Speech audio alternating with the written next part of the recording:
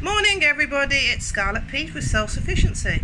We've just filtered the milk that's come in from the cow, and the calf's had over half of it today, but we've got a lot in the fridge. Let me show you what we're up to today. So there we have today's half amount, and here we have last night's. Now this has been chilled, and we're going to skim the cream off and make dream topping. It's a lovely vanilla, sugar powdered, lovely cream. And then afterwards in the next video I'm going to show you how I make cheddar cheese. So stay with me.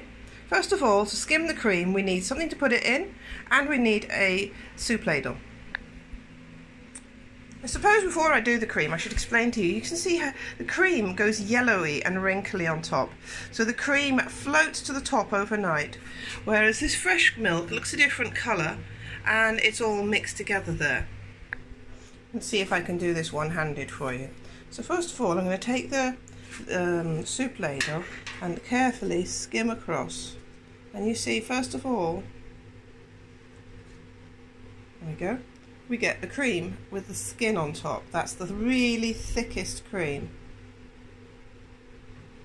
Isn't that lovely? So we'll carry on doing that till we get the top off.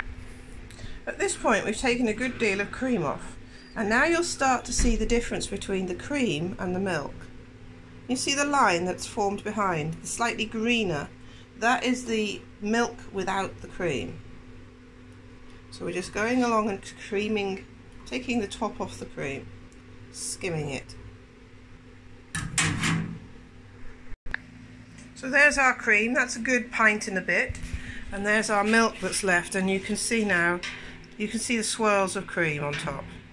There's some cream and then there's some of the milk underneath. So I'm going to leave it at that. Just mix it in. And that's ready to make cheese with later. But what we're going to do is dream topping copycat. Here we have last night's cream chilled. It's been out a little bit now just to get up to room temperature slightly. What we're going to do is put it in the food blender.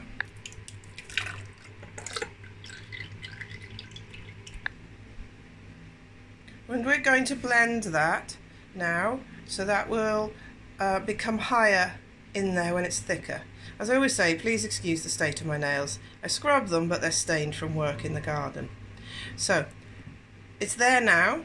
It should get to about that height when it's thick and creamy before it splits. We don't want it to split. We're just going to whiz it up till it gets thick and really yummy. There we are, that's nice and thick. Now I can tell that got thick without taking the lid off because the motor slows down as it thickens up. And now all we do is add some powdered sugar that I made earlier in the blender and some vanilla. And here's my powdered sugar. As I say, that just went in the blender earlier and whizzed it up, and we've got some beautiful powdered sugar. You might have to stir it a couple of times to make sure it all mixes to be blended. And this is my vanilla powder. I'd normally make a vanilla extract, which I will show you in a new video because I'm going to make some shortly, but I've run out of it and I've run out of vodka to put in it. I've got to distill some vodka too. That's another video yet again. You see, you can be self-sufficient. You can make anything you want to. Sugar goes in.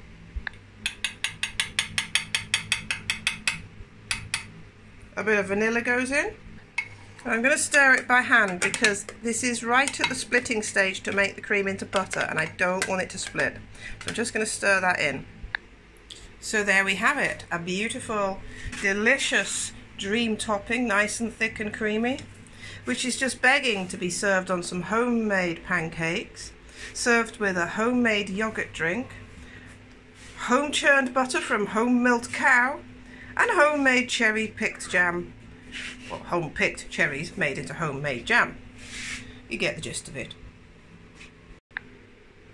Lashings of butter, a dollop of jam, another dollop of cream, and I'm in heaven. Thanks so much for watching. I'm off to make you another video now on cheese making. Thanks so much again. Like, share and subscribe, and go on, be a devil and comment. I'd love to know you there. Bye bye.